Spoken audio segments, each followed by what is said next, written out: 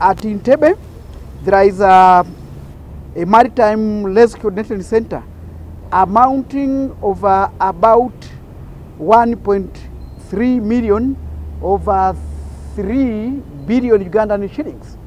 And a number of coordination centers, about 9, that will be spread within the Republic of Uganda, Lake Kyoga, Lake Albert, and within the Lake Victoria itself. In addition, some navigation equipment also will be installed. These efforts, if well implemented and respected, we are sure in the future transport in the lake will be more safe, more secured, and the efforts that will, the way you have said, the Honorable Minister, let us continue increasing awareness to the users, transporters, such that they know the value of safety and taking security measures, such that we avoid this kind of tragedy and accidents in the future.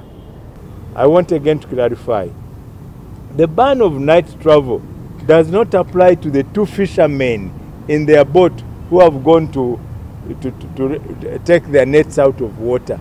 This is about those boats, the Vinara, somebody talked about it, the Vinara, which transport people and goods.